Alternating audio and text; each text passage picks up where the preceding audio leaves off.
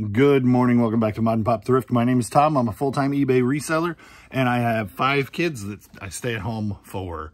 I don't stay home with them a lot anymore, except for Evelyn, because they're in school. Anyway, sold some hats. $11.90 something. This one is made in the U.S. Underneath the sweatband on these 5950s, you can find where it's made. The made in the U.S. ones are way better. And this one only sold for $11.90 because the fitted hats don't do as well as snapback hats. Vintage Pepsi sold for like $14 plus shipping. Sold these Red Wings. I picked them up for like $7. They're hard toe and not a steel toe, just kind of a casual boot shoe. And then these from the Ollie's pickup right before Christmas sold. This is Luca's friend Alberto, and then Luca, and I paid $10 a piece for these, right? $9.99. That might look backwards to you, but they're so I'm 20 bucks in, but the buyer's all in for 50. So, or the buyer paid 50. I think it was probably free shipping, but that's a pretty good flip for retail arbitrage. And obviously I'm going to remove those price tags with a heat gun before I ship those out. So the other day, a buddy texted me and said, hey, the Eagles just made the Super Bowl. So if you have any Eagles stuff, you should make sure it's listed now or refreshed or whatever. And I happen to have this children's jersey from a quarterback in the 80s who evidently is a legend. I was going to list it for like 20 bucks. I looked at comps. They were like 30. So I listed it for 35, thinking I could probably capitalize on the excitement about the Eagles making the Super Bowl. So that sold. And then I bought both of these Dale Earnhardt shirts for $1 a piece. And the comps weren't very good, so I just lotted them together, sold them cheap. Found this the other day for like $3.50 at Goodwill. It's new. I'd never heard of the Orca brand before, but it's new and it feels like quality. So I checked it out. I ended up selling in a couple weeks for $31. Tervis 24 ounce. I paid like $1.15 for it used. Cleaned it up. Sold for quite a bit of money. And I've only had it like a week or two. The other wool sweater, the blue one, just sold the other day. These are the Woolly Pulley. These are like military looking wool sweaters, British. This one sold for 20 bucks. The other one sold for like 17, and I paid $5 a piece for them. I picked up this cardigan the other day for $5. It sold for $26.99. That was the day that I think it was the day Levi picked up all that Fiesta wear. So it's been like a week and a half ago. $1.50 into $19. Free shipping when they go media mail is a really good flip. And these had comps for like the solds were, there was a sold that was like $29, but it was like a year ago. And then the listeds were like $35 and $50. So I came in at 19, or I came in at $22.99, I think. And somebody sent me a $19 offer. So that worked out, undercutting the market. Somebody said something about we need to watch out for the race to the bottom. And I think that's a flawed concept. Like, I am not massively affecting the price of this book because I sold one. I'm making me money. I'm affecting the algorithm for eBay and my conversion rate for me. But the idea that the sales velocity is going to hiccup or even fall because I sold one below market is like, I sold one, and everything I sell is something I sell one of. I very, very few times do I pick up multiples of the same item at the same time. less frequently do I find something twice. And so most of what I'm selling is used. Most of what I'm selling is one-off stuff that I'll never find again. So I don't believe that I'm negatively affecting the market by underpricing the market. I'm getting one person a good deal and selling one item and I'm making money. But the race to the bottom, let's all not price things low because the market on that item, like, I don't hold the market sacred. I don't think that we can look at the market, or we can look at used things that are mass produced and try. It doesn't do me any good to protect the market. It does me good to sell it for profit and sell as many things for profit as I can. And if I race to the bottom, I'm taking one step in the race. And then everybody else can be racing, but I take one step, I make money. I think that the race to the bottom, it could be something on Amazon where you have 40 of an item and a couple of people are trying to make sure theirs sell out first on an item that is like seasonal and discontinued and limited. But the idea that we're going to race to the bottom on a single listing, one-off used item is misguided. So I don't worry about racing to the bottom. I worry about turning a legitimate profit on the one-off items that I get one at a time. And my 10 to 15 items a day has no measure on the actual market. I just don't believe that I'm a big enough deal to affect the market. If I was selling those for pennies, I don't think it would affect the market. So if somebody sees my one step and they adjust their price on those books because they saw that I sold them for lower, then the next time I find those Sarah books, the market will either adjust or was inflated to start with. So I don't worry about it. I price things where I know they will move quickly and where I make a profit.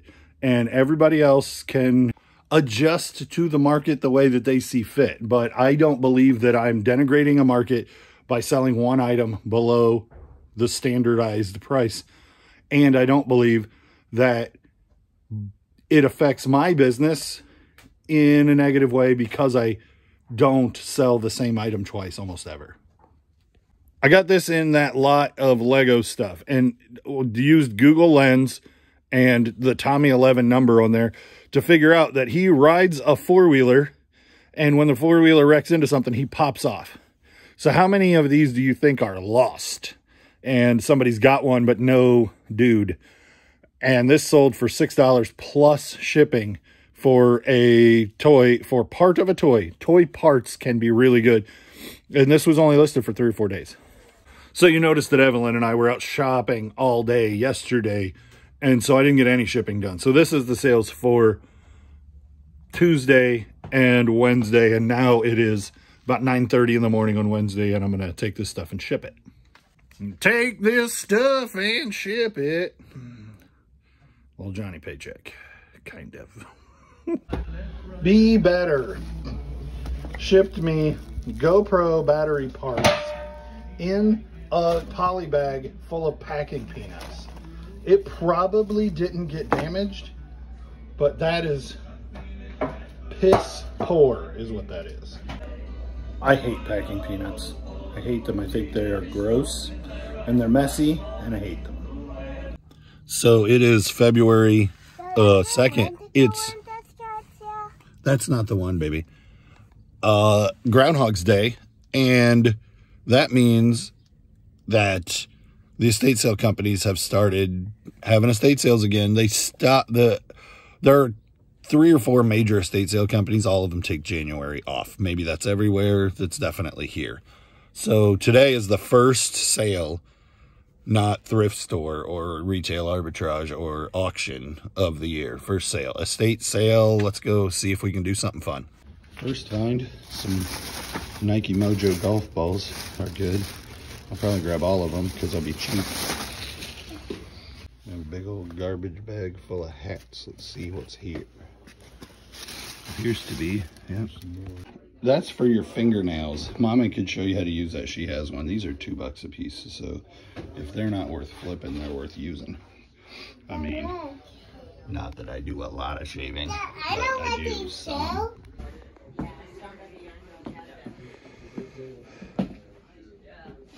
Whoa. I want to see. I want to show you. This is the coolest. That's the coolest? Yeah. You're the coolest.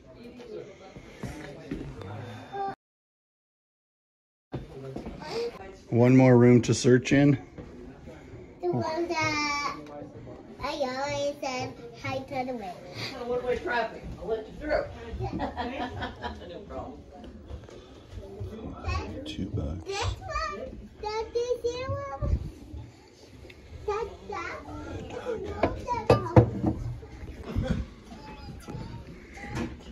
Hey, baby. Are you buying that baby? Yeah. I guess we're buying a baby. We might have to. So this is, I paid $2 a piece for these shoe boxes. Let's see what's here. This is good. I mean, this is tape that we can use. This, I suspect, would probably have some resale value. Swing line, hand stapler, tot. You're gonna ship the Evie size shirt? Okay, so that's probably resale. But a bunch of this stuff's gonna be for personal too. And then a bunch of it's gonna be nothing. Edward Jones. That's probably nothing. I'm gonna look it up first. Envelopes. I don't know what I'm looking at. $4 for a full box, but she ended up selling them to me for $2 a piece. So then these are just envelopes, nothing exciting. Ooh, unopened Scotch paper clips. Is that what that is? Oh, it's a one roll of tape.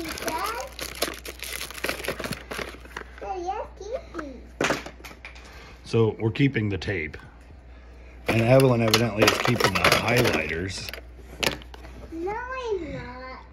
I'm gonna dig around and see if I find anything good in the first box, and I'll report, and then we'll do the second box, because you don't need to see every pencil, I don't think. Okay, so this is a bunch of highlighters and pens and random, the kind of things that you expect to find in a box of stationery that is worth having around for $2. Like, this roll of tape all by itself is worth $2. And so that I paid $2 for all of that stuff, Post-its, stuff. Did you put the water in here? You put water in there and then you use them to lick envelopes, so you don't use your tongue to lick envelopes. So that's a fun box. And then there was some stuff that, I don't know if it has value. I'll put comps up if it does. If it doesn't, I'll just put an X on the screen or something. But this is the stuff. Like bank rulers and a letter opener from the American Businesswomen's Association and envelopes that'll get, donate the little stuff and recycle the paper. I don't need any of that. I don't know what Kong's Clyde is, so I'm going to look into this because it's nifty. It might be nothing.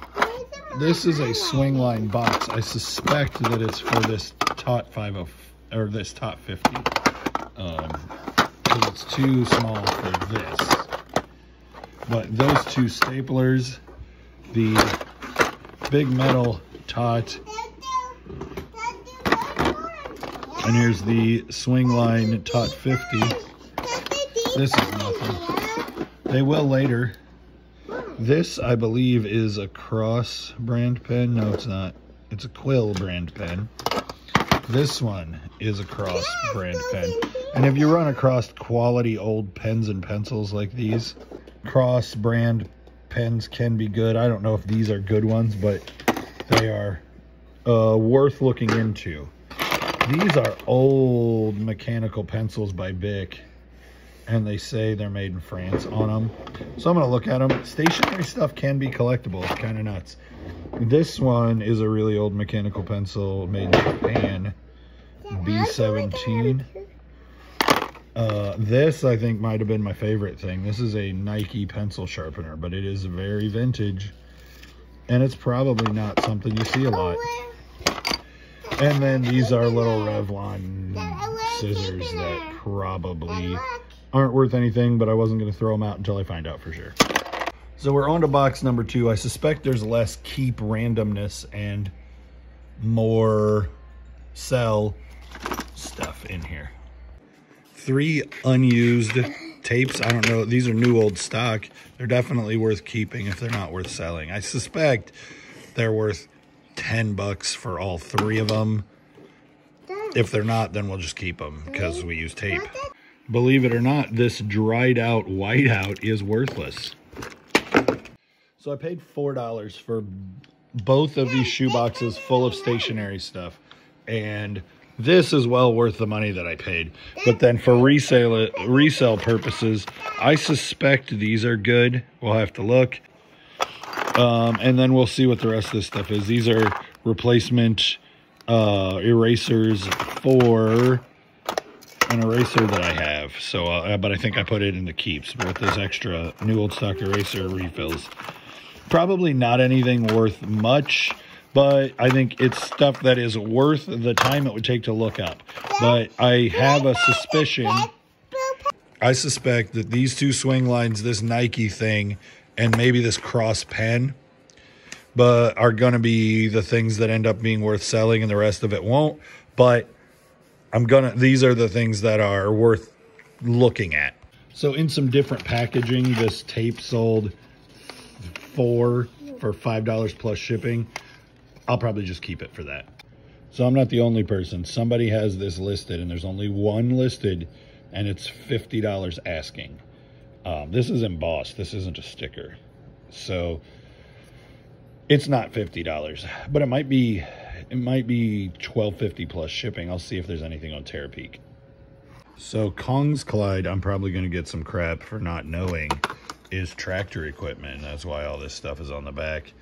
Being a Midwest guy, you'd think I would know that, but I've never heard of Kong's Clyde. But this ruler is not worth anything. Surprise, surprise. Surprise. These pencils, I couldn't find anything on them, and I'm not going to waste a bunch of time trying. This is probably... These aren't the same brand, Scripto. This is what this goes to. Those aren't the same brand, so they're probably not worth anything. So just what I suspected out of these, they are collectible. They're sold comps. 1 for 50 cents. That's not worth much. New in package for $10 with a 5-pack, or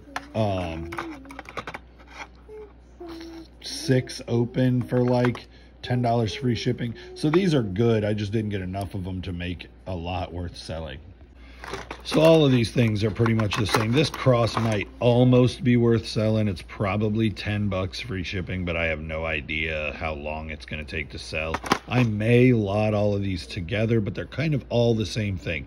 If you find 4 or 5, you find them new in package, you're going to do pretty well. But just ones, I thought with all of those pens there would probably be some good stuff, but you know, these come in a 6-pack, so if 5 or 6 of them were there, or multiple packs, if this would have been in the box it originally came in, any of that, and this wasn't much of a gamble.